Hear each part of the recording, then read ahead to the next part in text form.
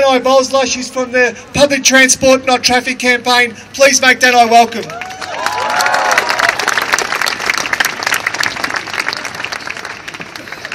Good afternoon, Melbourne, and thank you so much for the sun above our heads right now. My name's Danae. I'm here from the Public Transport Not Traffic campaign. We're a coalition of over 35 community groups from across Melbourne and Victoria who are campaigning for better public transport and an end to the east-west toll road debacle that is the story right now here in Melbourne. Thank you for having me.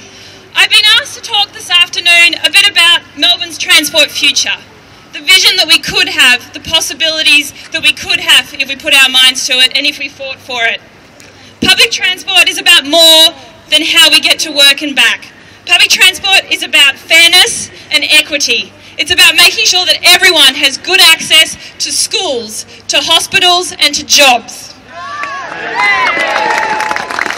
It's about keeping the cost of living down because we're not all dependent upon cars. It's about making sure that our streets are safe because cities with great public transport have safer streets and safer roads for our kids. Public transport is better for our bodies. Cities with great public transport are healthier cities because we walk more. They're also better cities for our planet. They're better for the environment.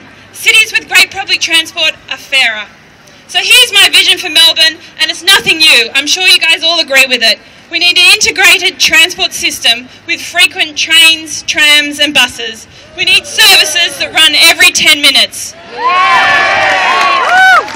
We need buses that connect with trains. And here we go. We need Doncaster, we need Melbourne Metro, we need a train line to the airport, we need a train line to Mernda, and we need a train line to Monash.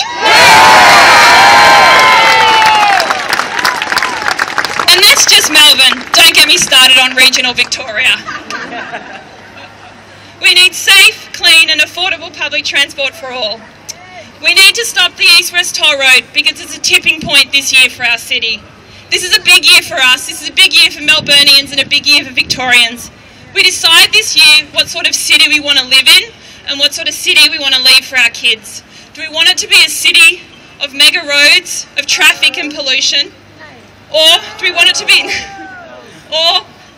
be a city with safer streets, with open green spaces and affordable and accessible public transport for all?